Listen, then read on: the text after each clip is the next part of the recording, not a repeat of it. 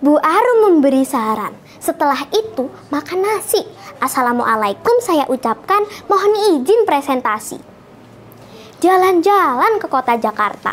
Di sana minum es maca. Perkenalkan, nama saya Rara dari PMR Mula Sekolah Kreatif SD Muhammadiyah 20 Surabaya.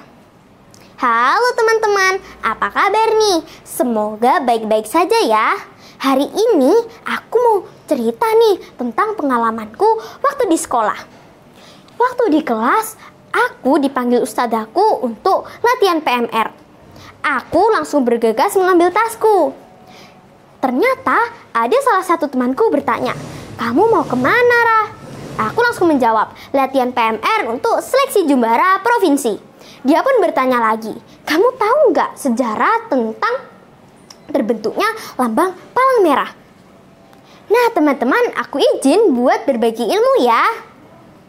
Teman-teman tahu nggak bahwa di gerakan internasional palang merah dan bulan sabit merah ada 3 lambang yang digunakan sebagai tanda identitasnya. Kira-kira apa ya? Yang pertama yaitu lambang palang merah. Sebelum lambang diadopsi, setidaknya di setiap pelayanan medis kemiliteran memiliki tanda pengenal sendiri. Contohnya, Austria menggunakan bendera berwarna putih dan Prancis menggunakan bendera berwarna merah. Dan banyak lagi. Karena banyaknya tanda yang digunakan, justru menimbulkan akibat yang tragis. Kok tragis? Kenapa ya? Karena terkadang mereka tidak tahu apa tanda pengenal medis lawan mereka. Oleh karena itu, pada tahun 1863, lambang palang merah resmi diadopsi di atas dasar putih sebagai tanda pengenal Perhimpunan Nasional Palang Merah pada saat konferensi internasional di Jenewa, Swiss. Yang kedua yaitu lambang bulan sabit merah. Kenapa ya dilambangkan bulan sabit merah? Karena pada tahun 1876, bulan sabit merah yang saat itu digunakan di Balkan dilanda perang.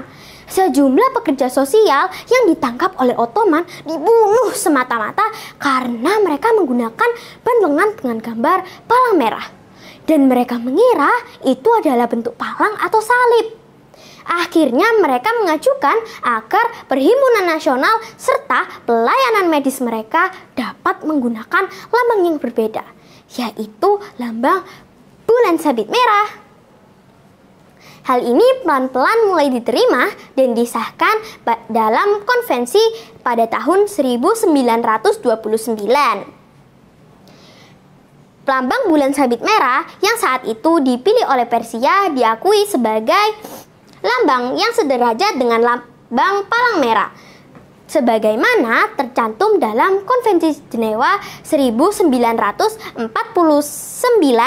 dan protokol tambahan 1 dan 2 1977. Yang ketiga yaitu lambang bulan sabit merah. Tahun 2005, kristal merah di atas dasar putih diadopsi menjadi lambang alternatif apabila suatu negara terjadi konflik bersenjata, perang, atau bencana. Maka negara yang menggunakan lambang palang merah atau bulan sabit merah IRC dan IFRC dapat menggunakan secara khusus untuk kegiatan kepalang merahan yang dilaksanakan di daerah tersebut. Nah, itu dia teman-teman. Sejarah diadopsinya lambang yang sampai sekarang digunakan di setiap Perhimpunan Nasional Palang Merah dan Bulan Sabit Merah di setiap negara. Lambang sendiri memiliki 2 fungsi, yaitu sebagai tanda pengenal dan tanda perlindungan. Baik teman-teman, itu dia yang ingin saya sampaikan ke kalian. Kesimpulannya adalah kita harus berbangga menjadi anggota PMR. Dan di seragam sekolah kita disematkan badge PMR. Karena kita menjadi organisasi terbesar, bahkan tertua di Indonesia, bahkan dunia. Semangat! Jika ada kesalahan, saya minta maaf. Jika ada lebih, tidak usah dikembalikan. Saya ada pantun nih. Pagi-pagi sarapan nasi, Paling enak lauk ikan teri. Kuucapkan terima kasih. Sampai jumpa di lain hari. Wassalamualaikum warahmatullahi wabarakatuh.